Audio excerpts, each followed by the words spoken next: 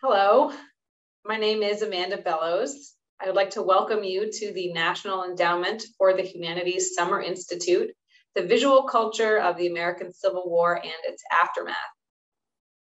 Today, we are going to talk about American slavery and the period that followed emancipation in a comparative context.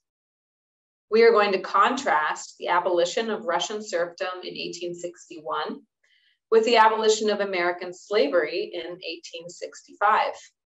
Then, we are going to compare the visual culture of the post-emancipation era, studying the ways in which American and Russian businesses deployed advertisements depicting African Americans and Russian peasants to sell products to consumers. We will examine a series of images together, most of which are photographs of trade cards, posters, and ephemera from Russian and American archives, images I collected while doing research for my book, American Slavery and Russian Serfdom in the Post-Emancipation Imagination. Advertisements were just one type of media in which representations of African Americans and Russian peasants appeared during the 50 years that followed emancipation. In fact, Russians and Americans of diverse backgrounds responded to the emancipation of enslaved African Americans and Russian serfs through cultural production in mass-oriented literature, lithographs, oil paintings, photographs, and more. In these media, they represented serfdom and slavery and peasants and freed people in fascinating and evolving ways. Today, however, we are going to take a close look at depictions of African Americans and Russian peasants in the different types of advertisements that I mentioned earlier. First, I thought it would make sense to begin with an overview of American slavery, Russian serfdom, and emancipation, since the historical context will inform our interpretation of the visual culture from the post-emancipation era. American slavery and Russian serfdom were two contemporaneous systems of forced labor that began in the 1600s and ended in the 1860s.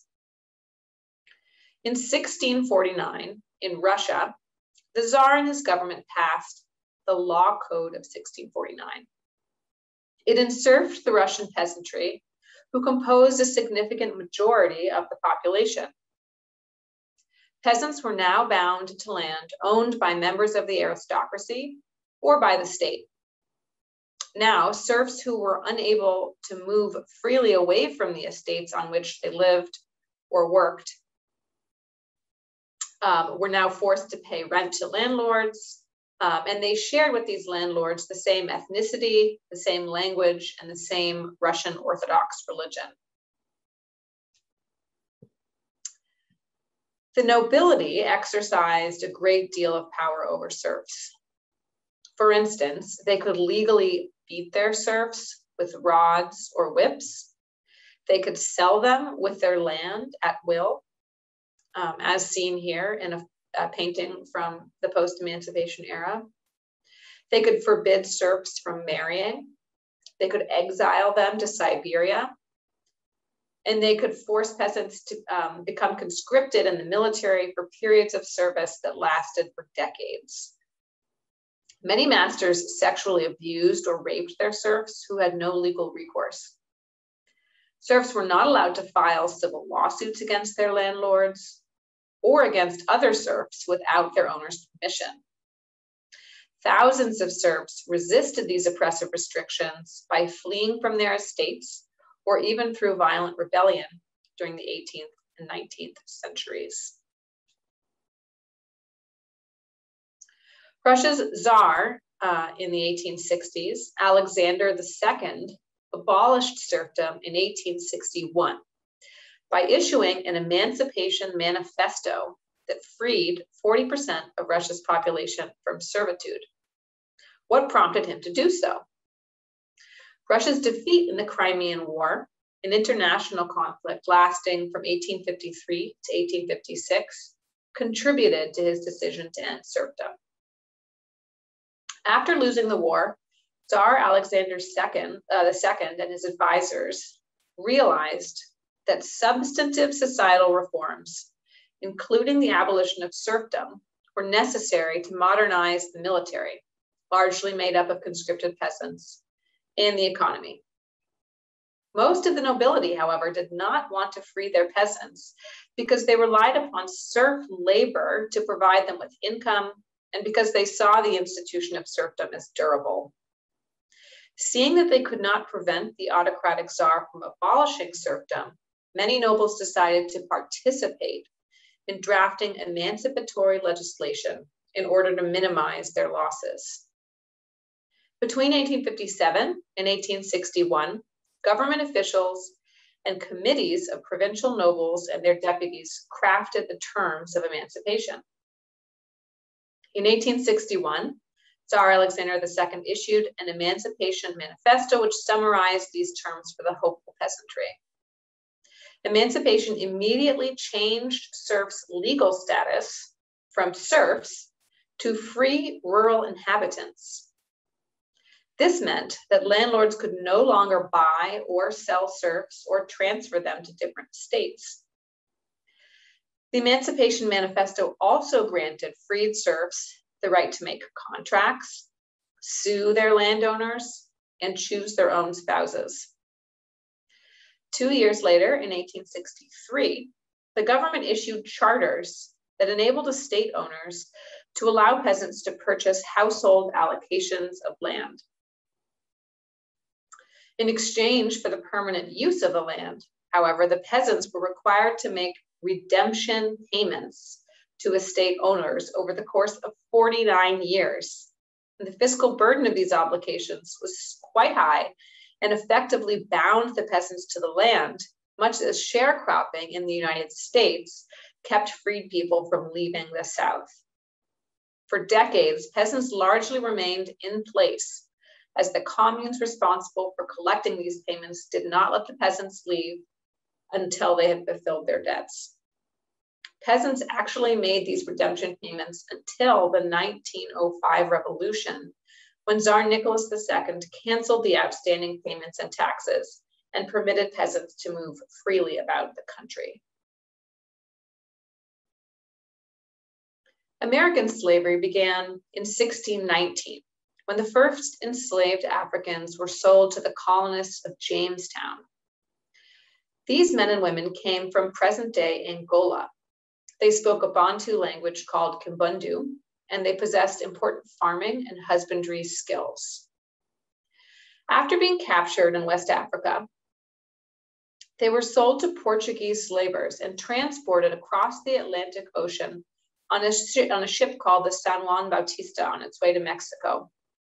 During their journey, 50 to 60 African men and women were captured by two English privateers, the White Lion and the Treasurer. Then they were sold to the settlers of Virginia at, colonist John Rolfe recorded, quote, the best and easiest rates they could, quote. During the centuries that followed, thousands of enslaved Africans came to colonial America on a horrific journey that became known as the Middle Passage. Of the 12 million Africans who crossed the Atlantic Ocean as part of the transatlantic slave trade, 10 million reached North America, South America, and the Caribbean, while 2 million perished aboard tight-packed slave ships. Slavery expanded in the United States as the slave trade surged during the 17th and 18th centuries. By 1861, when Confederate rebels fired on Fort Sumter off the coast of Charleston, South Carolina, starting the Civil War, there were 4 million enslaved African Americans in the United States, with a property value in the billions of dollars.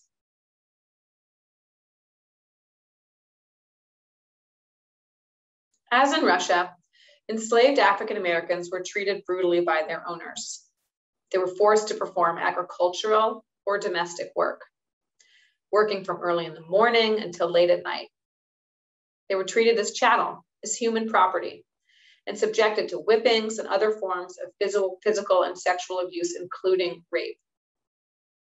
Slavery existed throughout the United States, but was concentrated in the US South, where enslaved African Americans comprised about 33% of the total population. As in Russia, many enslaved African Americans resisted and sought to escape from bondage.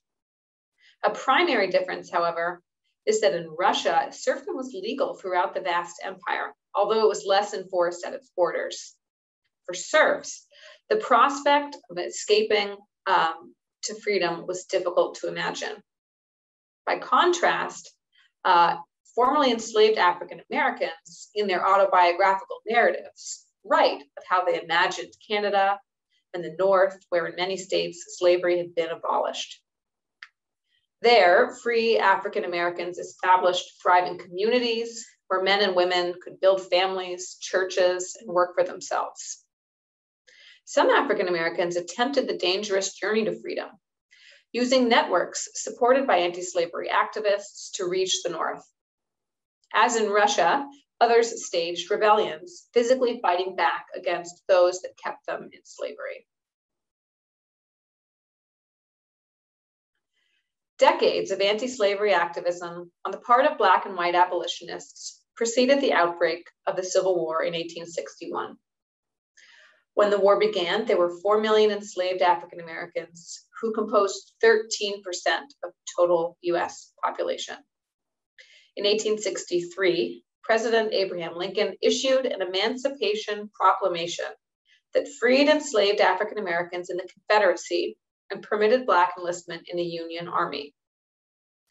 The Civil War's end in 1865 led to the ratification of the 13th Amendment in December of that year, which permanently abolished slavery in the United States, except for punishment as a crime.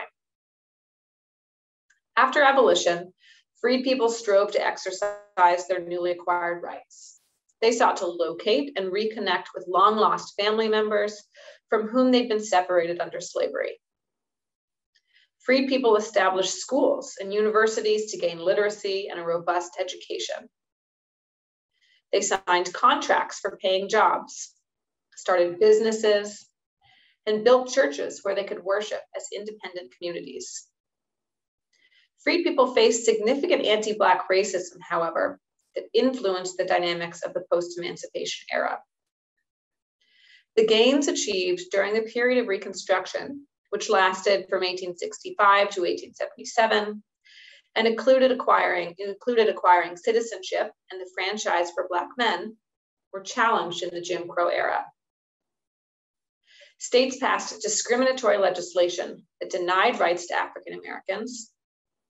White supremacists enacted campaigns of violence to enforce racial subjugation.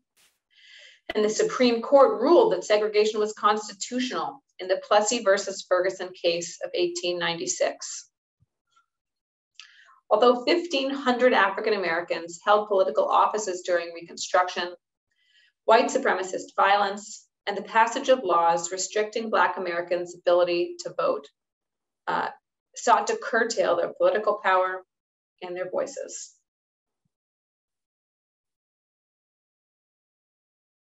Now let's talk about the aftermath of emancipation.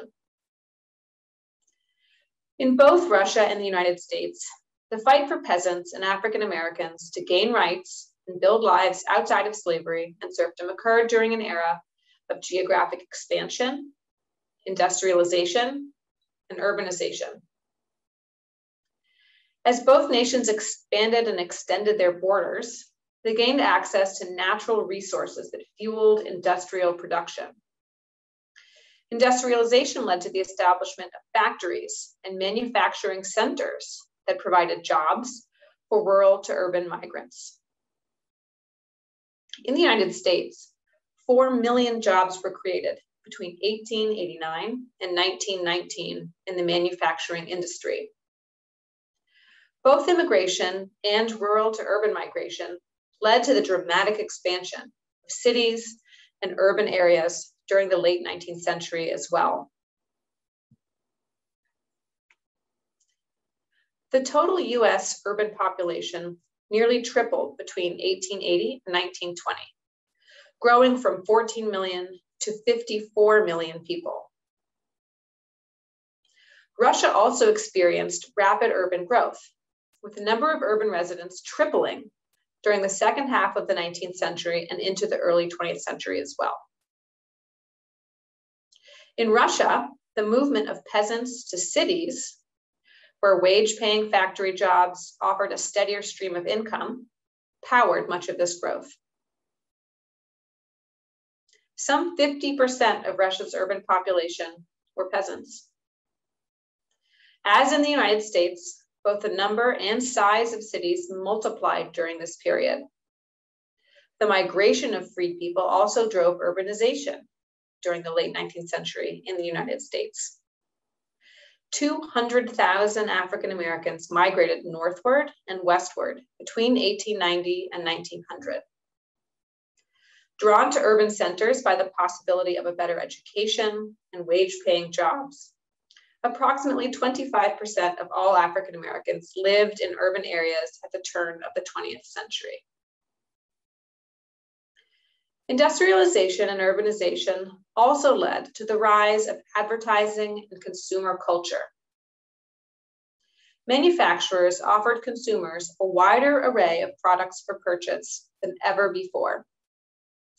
How could businesses reach potential buyers and convince them that their products were superior amidst the growing competition? The answer was through advertisements.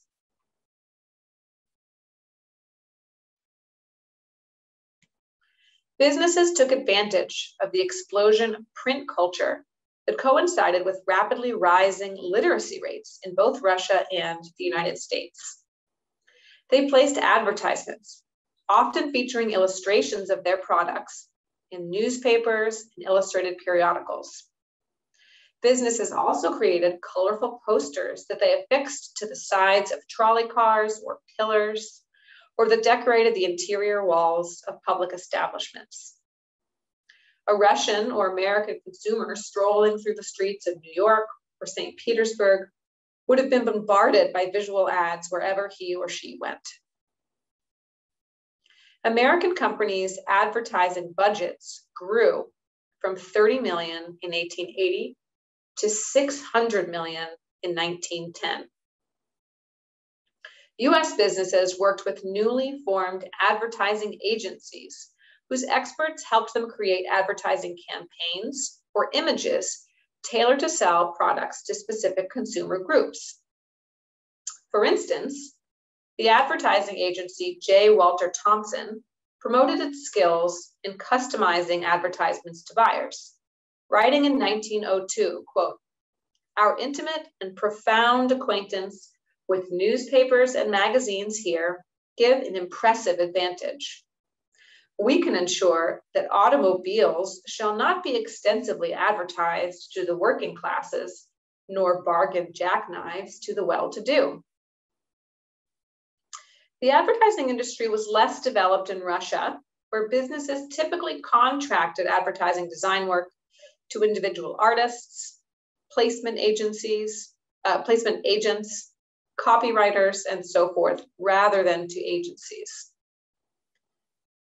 Although advertising budgets in Russia were slower to ramp up, businesses' expenditures on advertising mirrored those of European and American countries by the turn of the 20th century. How did businesses appeal to buyers through advertisements, and what messages did they send? One strategy that both Russian and American businesses employed was that of using marketing materials to reach consumers who were troubled by the pace of industrialization and the rapid shift from rural to urban life. For example, many advertisements featured pastoral imagery that sharply contrasted with the hustle and bustle of everyday life in crowded, noisy cities. Other ads were retrospective, creating nostalgic representations of rural Russian and American life that whitewashed the brutal histories of slavery and serfdom. Both American and Russian businesses deployed images of African Americans and peasants in positions of servitude to sell products to white and non-peasant consumers. In the United States, some ads presented racist and violent imagery, a decision that may have reinforced and normalized the white supremacist violence that devastated Black communities during the Jim Crow era. So many advertisements from this period depicted African Americans and Russian peasants in positions of slavery, serfdom, or servitude.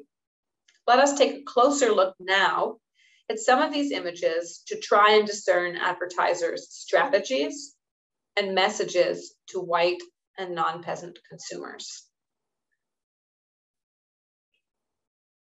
In this late 19th century advertisement for I.V. Pabst tobacco firm, we see a group of male and female peasants harvesting tobacco and loading the leaves onto a train, an image that combines both traditional and modern imagery. The elaborate costumes of the peasant workers draw inspiration from those of medieval Muscovite Rus, while the train serves as a visual symbol of the industrial age. The peasants are also pictured as children or childlike, a decision on the part of the advertiser that makes them appear submissive, obedient, and even non-threatening. I would argue that this scene would remind the late 19th century viewer of serfdom, even though the peasant's status here as an unfree or free laborer is ambiguous. Here is another image that combines traditional and modern imagery as it shows peasants completing field work. This is a poster for Henry Lance's agricultural machines that was likely produced during the late 19th century. We see male and female peasants threshing wheat with the help of an enormous machine that undoubtedly makes their work more efficient. And such machines didn't exist in the era of serfdom. However, again, I would argue that the viewer is meant to remember serfdom through the decisions of these advertisements artists. For instance, many of the peasants are wearing traditional clothing, and we see a man, a non-peasant here, dressed in Western clothing, who's overseeing their work, standing at the foreground of the illustration and looking directly at the viewer. He seems to represent the figure of the nachalnik, or boss, who controls the peasants, who were most likely once serfs themselves. Now we move into the domestic interiors of upper middle class Russian households. This is an advertisement for F. Turbin's folk tea. We see a Russian family as they prepare to have tea in their parlor. You can notice the brass samovar in the middle of the table. There are clear signs of material prosperity. The father holds a newspaper. The different members of the family wear expensive black leather shoes and the latest fashionable clothing. The father relaxes in his chair, holding a teacup in one hand and a newspaper in the other. They can afford a household servant, represented by the peasant woman at the center of the advertisement. Is she a serf? Is she a free peasant? Was she once serfed? Again, her status is deliberately unclear, but the viewer is reminded of serfdom because she wears traditional Russian peasant clothing rather than the Western clothing worn by the members of the family. Advertisements like this one were aspirational, targeting members of the rising middle class who might desire to move upward in Russia's social order. By purchasing products like tea, a formerly expensive luxury item only once afforded by Russia's elite, but now more affordable in the late 19th century, they might envision themselves as participating in an exclusive pastime that was once the realm of pre-emancipation era aristocrats. Here we have an image that is quite comparable to the one that preceded it. This is an advertisement for Pavel Gorbunov's fruit tea and coffee, produced during the late 19th century. The previous advertisement appeared on a wrapper for the tea itself. Here we have a large, colorful poster. Again, we see a family dressed in expensive Western clothing, being served tea by a peasant woman in traditional clothing. The family sits on the porch of what appears to be an estate in the country, perhaps one that was once funded by the profits of serfdom. As on the tea wrapper, The peasant woman's status is ambiguous, but the allusions to a nostalgic, sentimental vision of serfdom are evident. Now let's move to American advertisements. Here we have an example of a trade card, which was one of the most popular types of advertising ephemera during the late 19th century. The illustrated card was one of a series that consumers were meant to collect. It was produced by W. Duke Sons and Company, a Durham, North Carolina-based tobacco manufacturer run by a Confederate veteran. W. Duke and Sons created many sets of souvenir cards that consumers would find inside cigarette boxes. This series, produced in 1888, describes 48 American states and territories. On the front of the card, we see an image of the state, which here is Alabama, and the governor. The back of the card contains text describing the conditions and the history of the state. Discussions of slavery in the Civil War, however, are conspicuously absent from trade cards featuring states from the former Confederacy. On this trade card for the state of Alabama, we see the white male governor in a prominent position. His portrait is on a higher plane than those of the adjacent pictures. On the right, we see an image of an African-American boy picking cotton. He appears to be content in his position, and his status as a slave or freedman is uncertain. This image is similar to those of Russian advertisements we looked at earlier. As in Russian advertisements, we also see American advertisements in which African Americans are portrayed in positions of domestic servitude. Here we have a trade card for Boston-based Chase and Sanborn's Seal brand Java and Mocha, described in the text on the card as, quote, the aristocratic coffee of America, quote. The elderly man on the front of the card speaks admiringly about the brand of coffee, referring to his so-called mistress in dialect, as he says, my missus says there's no good coffee in these parts. Expect she'll change her mind when she drinks Seal brand. Why did Chase and Sanborn use an image like this to sell coffee? Whom was this company targeting when it produced this racist caricature? This image likely reminded white middle-class buyers of the idea of the loyal freedman, an imagined character who regularly appeared in the so-called plantation literature of the era. Not only the literature, but also the art, which was produced by white Southerners.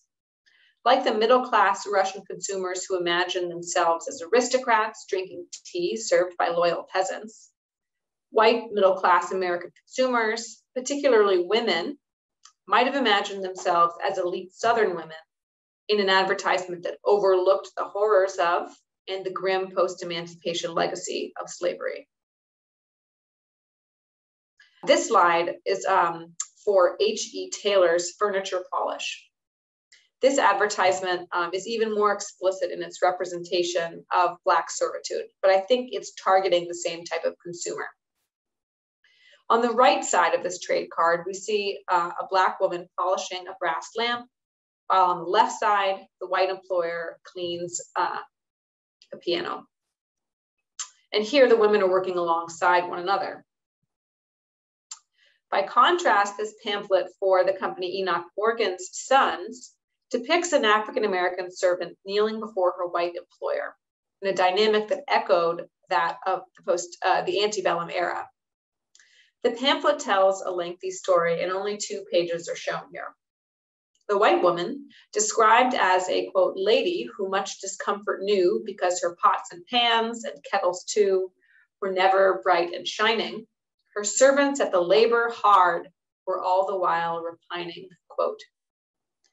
So the Black woman is unable to effectively clean the kitchen in this story until she begins using this product, Sapolio soap.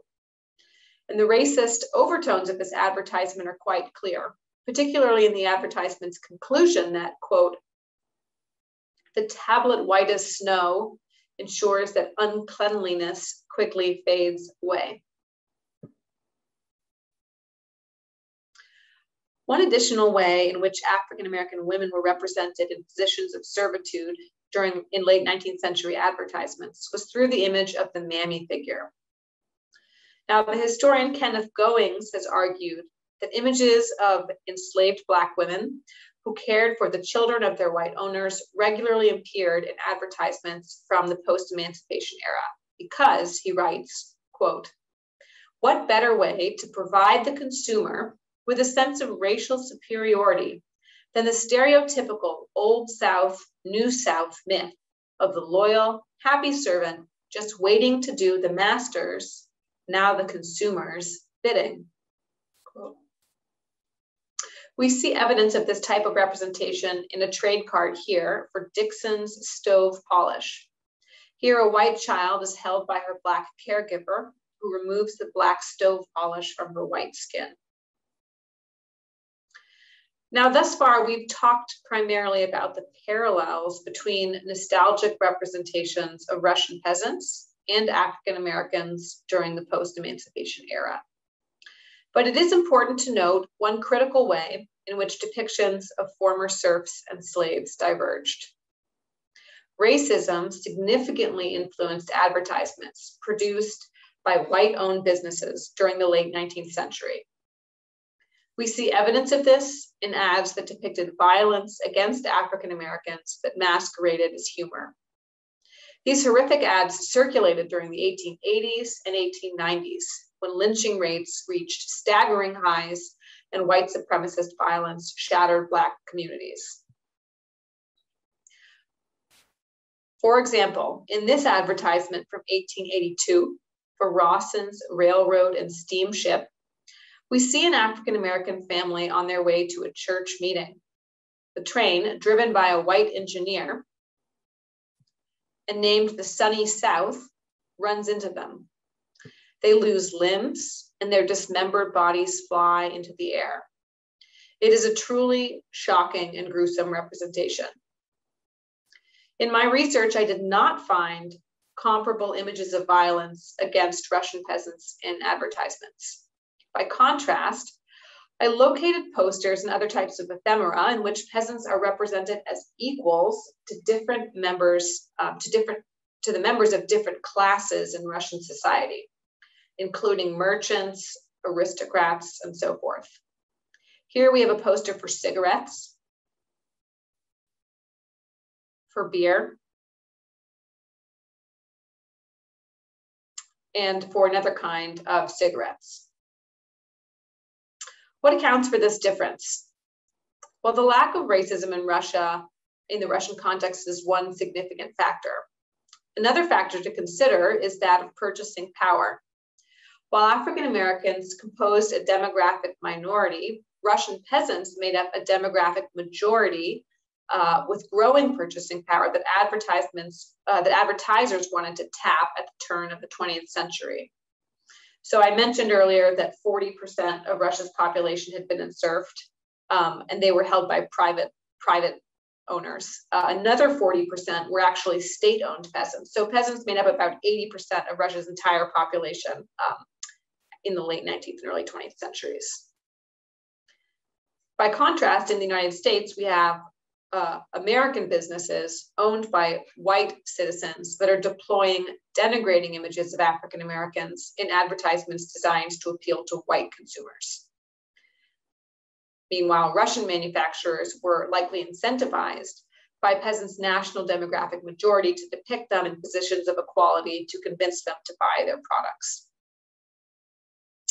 Well, we've run out of time for today. But please know that these images are just merely a handful from thousands that depict African Americans and Russian peasants during the late 19th century across a huge range of sources. I'm really looking forward to talking with you later on and to answering your questions during our live session later. And I wish you a wonderful day. Thank you so much.